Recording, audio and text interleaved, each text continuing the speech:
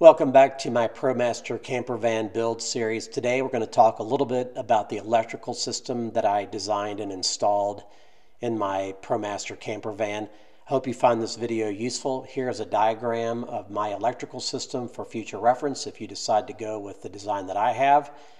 And I'm going to now go into the actual components of the build and hope you enjoy the video. If you have any questions, please don't hesitate to send me a brief question below and I'll do my best to answer. Thank you.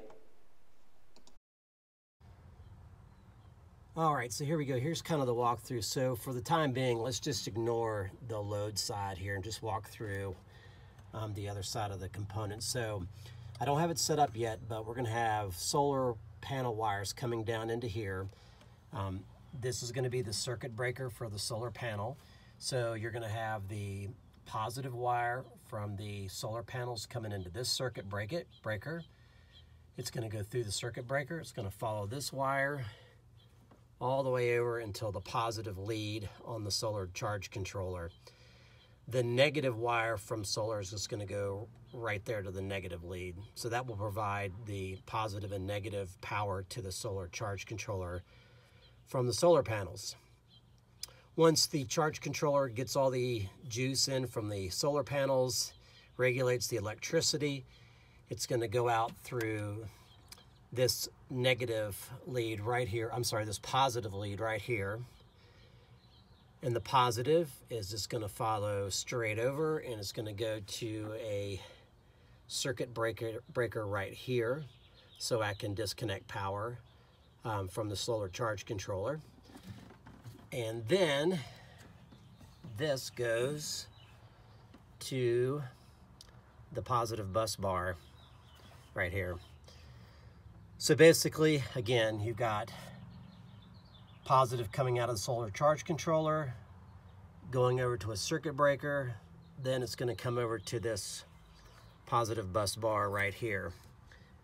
Okay, so basically you've got power coming from the solar, and then from this bus bar, you've got a wire going to this battery disconnect, which you can switch the power on and off to the batteries.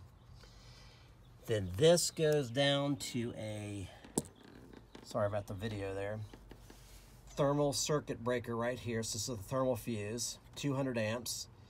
So the power's coming out of the switch into the thermal circuit breaker, and then the thermal circuit breaker connects to the batteries. So that's the whole positive side of the equation. And you'll see here these are connected in parallel. So we do have a parallel battery configuration. So that's the positive side of it.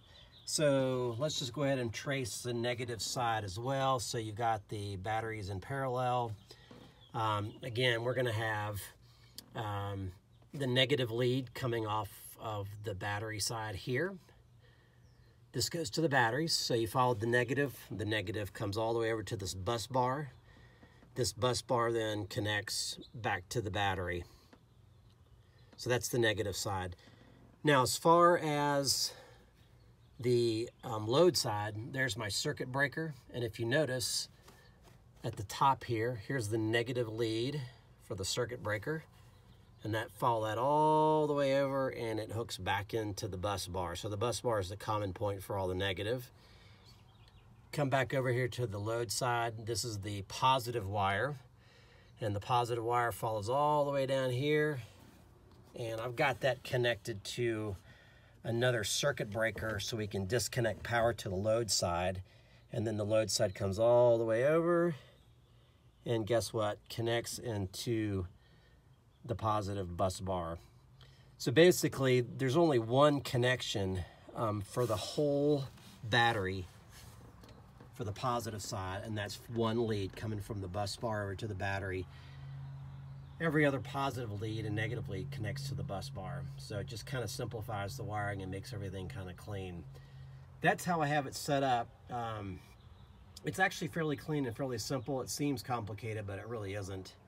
And I'm going to put some still pictures up and then put some diagrams so you guys can kind of see, follow the wiring along, and also put up a PDF diagram so you guys can download that if you'd like and use it for your own electrical system. But anyways, that's the power side of the electrical system. And of course, this is my circuit breaker right here. So the fuse box, all of the loads coming in from the lights, the sink, the fan, the refrigerator, all get wired. Positive down here with the fuse, negative up here, the negative side of the load right here. And then they all have the appropriate size fuses for the wire that we have running to those particular appliances.